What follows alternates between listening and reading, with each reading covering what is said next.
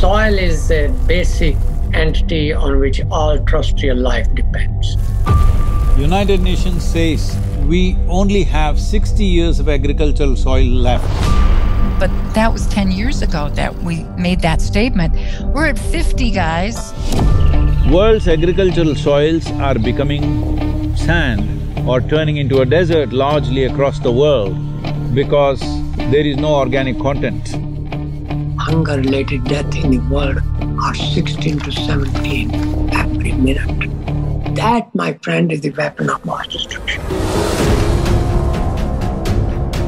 By 2045, we'll be producing 40% less food on the planet and our population will be 9.2 billion people. There's a very strong link between soil degradation and global issues. When the global mean temperature goes beyond 2, you're in a disaster zone. We are now on our way to a warming of 3 degrees Celsius.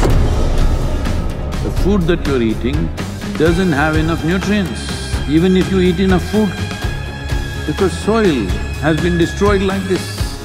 There's a direct link between soil quality and diet quality that is not well understood by many people.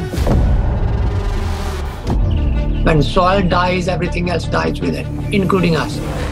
There could be severe food shortages and getting rich organic land or soil will become the basis of battles and wars on this planet.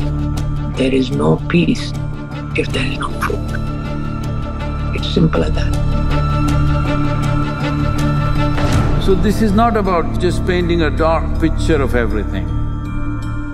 This is a moment of responsibility that we as human beings, if you stand up right now, we can turn this around.